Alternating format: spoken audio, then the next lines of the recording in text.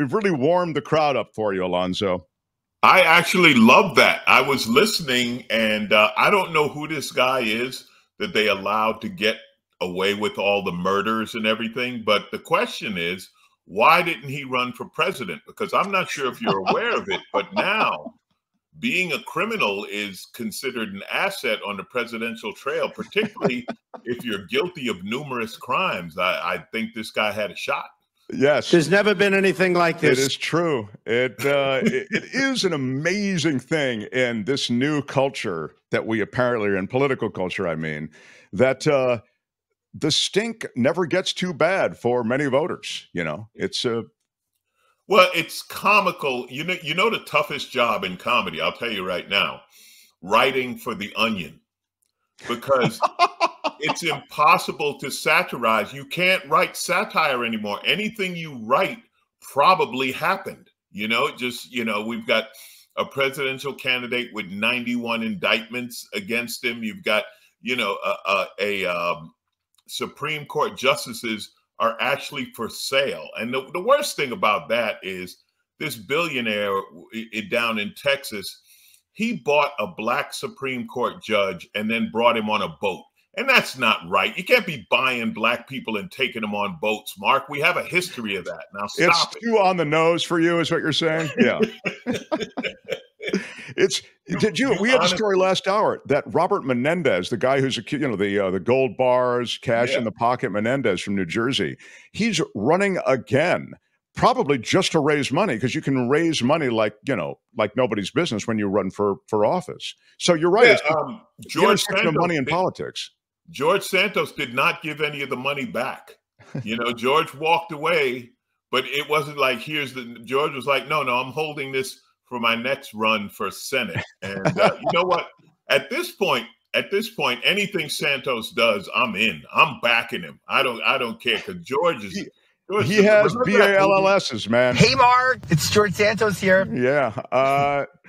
For my birthday, Courtney got me a cameo from George Santos, which she was of divided mind on, but in the end, it got us some good drops. So a lot of people are telling me you're a liar. Yeah. So he has achieved this weird notoriety. One of the biggest on Cameo. He's making a ton of money there. I'm telling you, remember the movie Catch Me If You Can? That George is living that. It's true. It's true. And now he's talking about running again, as you said. Of course. Yeah. Why give up? I think him and Boebert are going to run against each other. You talk about an election you can't vote in. Talk about throwing heat. So you're coming to Cobb's in San Francisco. Great room. We were talking to somebody else about Cobb's. I think it was last week, and they want to play Cobb's. They say it's just such a great room.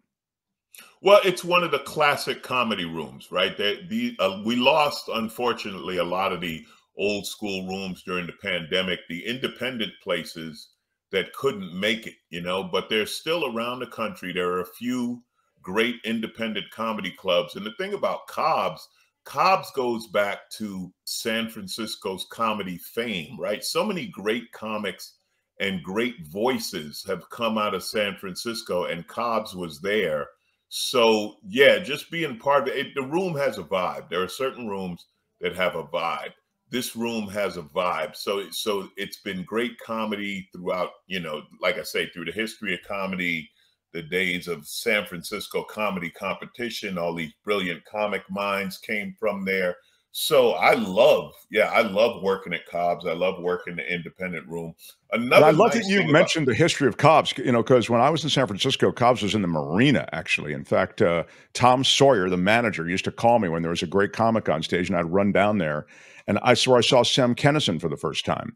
But then Cobb's moved, and now Cobb's, I love that you mentioned the history, because now Cobb's in this location. I mean, it's not a new location, I don't think. I mean, how long have they've been here for a while now? Yeah, they've been here. I don't know exactly how long, but they've been in this location for a while. Yeah, but there still is that rich history. And San Francisco and the Bay Area did have that. I mean, it was in the 80s when I was there, it was I mean, well, you had Robin had already graduated out by the time I got there, but you had Dana Carvey and, Rob Schneider and Warren Thomas and all of these people who I just thought were brilliant. And that's just I a have to handful, say, Bobby Slayton, et cetera. Yeah. one of my favorite comics and great friends is Greg Proops, Oh, San brilliant. Francisco comedy royalty, right? Absolutely brilliant. I mean, Yeah. if you want a level of not give a shit, can I say that on your podcast? You did, and it's okay. Yes. He is, Proops. Greg Proops ain't worried about hurting anyone's feelings with the truth. I love that guy. And he is the epitome of a San Francisco comic. He's got style, he's individual, he's got a voice, and he's got something to say. San Francisco's a great comedy city. Yeah. And Proops also has that thing that you find with other San Francisco comics, I think, and comics generally, I think, increasingly, and that is knowledge of so many different things. Like he has deep knowledge of cinema, and he can get into politics. Proops is a remarkable. I mean, he's I don't want to call him a one-off, but he's an extraordinary guy. Like he's. Well, I'll tell you, his podcast is called The Smartest Man in the World.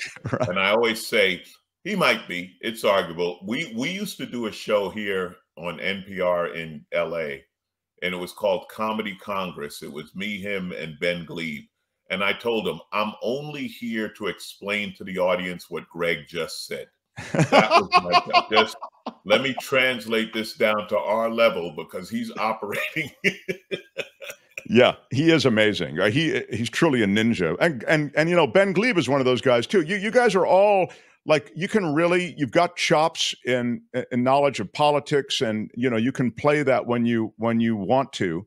And we've done TYT together, and it's interesting though that you do, at least in a lot of the clips I've seen, you put politics aside a little bit on stage. There'll be chunks of your act that has nothing to do with politics.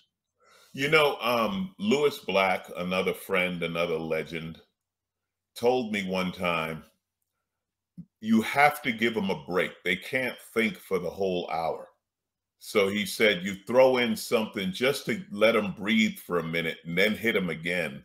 And I think that works. The other problem I have, honestly, Mark, and the reason I'm maybe, I don't know if moving away is the right word, but oh man, you talk about being with comic royalty. Yeah, hanging out with him and Kathleen Madigan. That was in Montreal at Just for Laughs. Awesome time. But the other thing I was going to say is, unfortunately, as a society, we're not moving forward.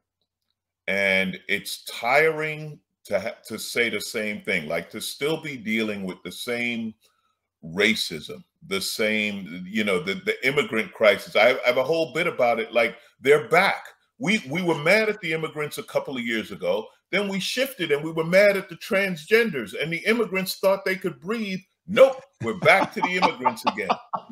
It's so, as a comedian, we have to do another Trump election cycle. It just, honestly, Mark, it becomes tiring. It's our voice and it's our job. Lou said it one time when they asked him, why do you talk about the news? He's like, we don't want to, but nobody else will. So we're left with this job. And I've told you before, I'm a huge fan of the Jester, right? Because the Jester was the only one who could make fun of the king and speak truth to power. And that's the comic's job. But could we please move along?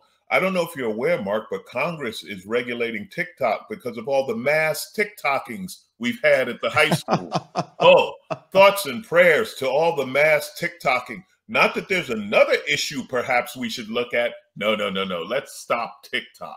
It is remarkable that you put it in those terms, that, we look at the youth and we look at these massacres in high schools and all these, that we focus on TikTok instead of those other things. And then who is available to pick up TikTok if there's a divestiture on the part of ByteDance? Jared Kushner's expressed interest in moving in. So, well, it's a good idea to have a private individual take over a social media company because, we tried that once and it's worked so well. Yeah. Why would we not do it again? I think I said Kushner. I think it was Mnuchin, actually, although I'm sure Kushner's expressed interest as well. But yeah, I mean, you'd see the nakedness of all of this, of money and of, pay to play, it's all so clear. And yet we sort of are hanging here, Alonzo. It's a very scary time. I think, I know that the media generally for clicks and, for eyeballs tends to hype things, but I feel as though real events live up to the hype now. Yeah, unfortunately they do. And one of the things I've been saying, I've been yelling at the crowd, if you're under 40, vote. You have to vote. We have to get young people like, they're trying to regulate TikTok. These are people who don't understand TikTok at all, have no idea what TikTok is. These are people who are still struggling with Facebook. All right. I mean, our government, you see the age of our government, and the younger people need to step in because they understand their issues. They understand the future. And the unfortunate thing, and I've done a lot of media stuff, and I've worked with the LA Press Club for a few years, and I've talked to real reporters and real media. And unfortunately, they're held to a standard of clicks, just like you said.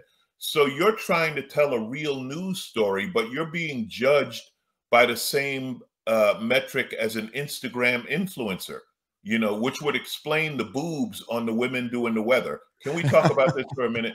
Because the women doing the weather are so hot. If you ask me what the weather report is, I have no idea, Mark. It's partly cleavage. That's all I know. And, Yeah, it is insane, man. It's pretty insane. And I get it. I mean, I kind of get it. It's like, the handsome dude telling you the news and the hot weather person, telling you the 5-day forecast or whatever. Yeah, but and we talk about this, and again, you're old enough to remember this. You remember when we had real news, and listen. I was a little kid when Walter Cronkite was on the news, but I strongly suspect Walter Cronkite wouldn't have been trying to get clicks. Yeah. Well, the beauty of Walter Cronkite land back then was there were only a couple of options, I think. So they were, they didn't have to worry about that.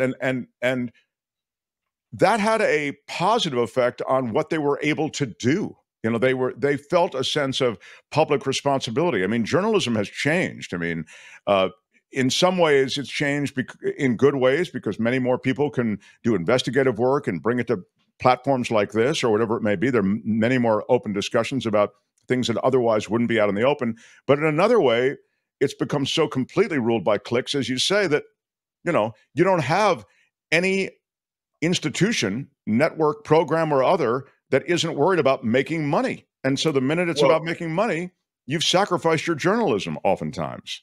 Listen, I get that. And I get, there is niche media now, whether it be podcasts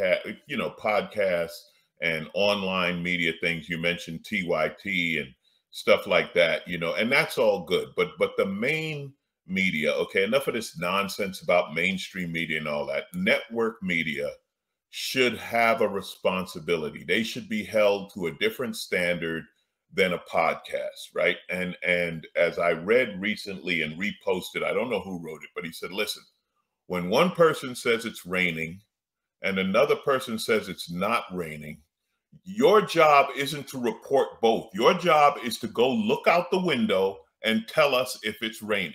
And that's what they've lost. Listen, fine with all the niche media if you want to go to an extreme right-wing site or an extreme left, or you have a certain way.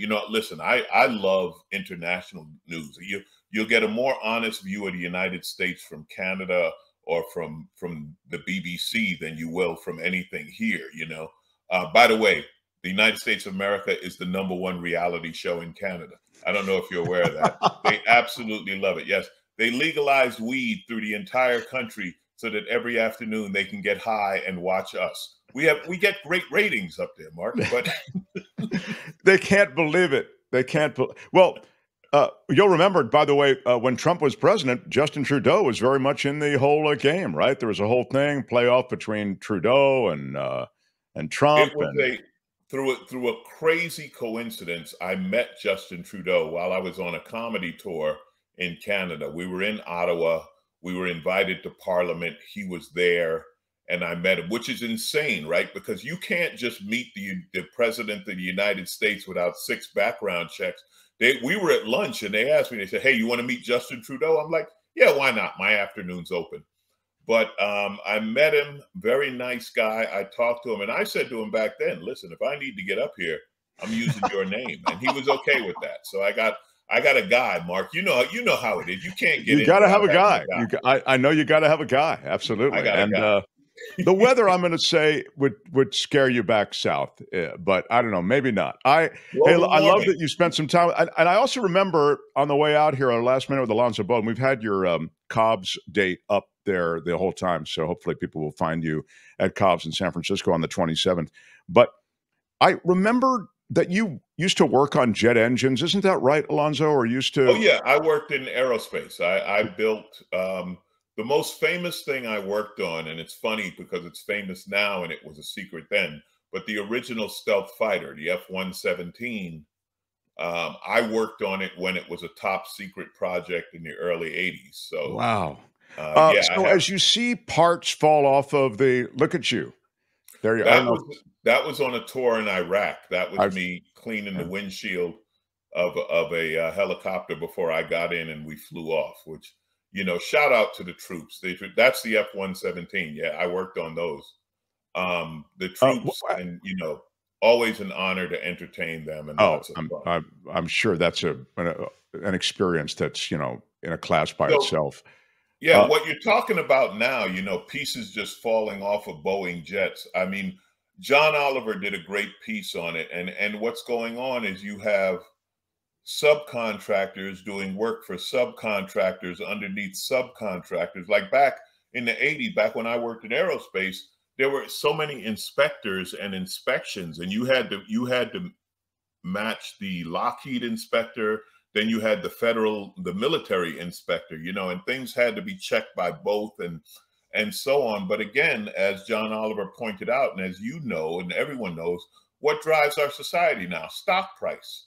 That's all so when you're more worried about the stock price than airworthiness, and you see the airlines do it too, right? What did the airlines do? They got all that bailout money during the pandemic. They reinvested it. They bought their own stock, and now they're like, oh, well, we don't have any pilots or flight attendants. Oh, could it be because you pocketed the money? I the other travel thing, all the Alonzo, I time. would just say is that the regulatory system that is designed to keep these production lines honest. I mean, we've now seen these reports from whistleblowers inside the production of these Boeing jets that suggest, I mean, it's beyond malfeasance. It's utter negligence. I mean, they're putting discarded parts back onto Boeing aircraft in the this And is to save time. there are a few problems, right? One is lack of competition. There's only two companies in the world that build passenger jets. And the other is, no accountability, right? Because it's a corporation. So this guy or that woman or this boss or that, who do you blame? Because well, I work for so and so, and then I work for this and that. And so there's no direct accountability except for, and they'll hang this person out to dry. The mechanic who puts the part on and signs off on the paperwork, not, he didn't build it, he bolted it on. You know what I mean? It's like if you needed brake pads for your car and some guy puts the brake pads on and the brake pads are crap, well, he doesn't make the brake pads. He's just doing his job. He didn't know that he had to assume the part you gave him was good.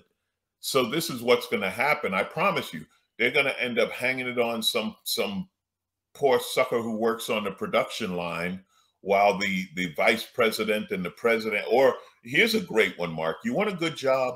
Get fired as a CEO. Come on, these golden parachutes. Your whole career is spent trying to move to the top so you can get fired and skip out with $20 million. So How true. does that work? It's absolutely true. It's wild. It is absolutely true. Oh, if I Forced could only get resignation fired. and cut them a check. Yeah. Uh, I love having you on. Come see us again. Again, your date at Cobb's is the 27th. Tony, you can put it back up there if you. But we've had it up there for most of the conversation. But it's a treat to see you. There it is. Alonzo Bodden, actor, comedian. We haven't even touched the surfaces so many things we could speak to you about. So you'll come back and visit. Tour dates at alonzobodden.com. And again, Cobb's in the city on the 27th. Look at you. Thank you so much, Mark. I love talking to you. Hey, and thanks for bringing me up to date on murders. I may not be spending the night in San Francisco. Maybe I need to get in and get out. I'm not sure what's going on. The history in San Francisco isn't all comedy. We'll say that. All right. Love you, Alonzo. See you. Alonzo Bodden, my friend. Thank you. Hi, it's Mark, and I thought that was great. Hit the notification bell. You'll know whenever there's a new video being dropped, and please subscribe to our channel to help us save the universe.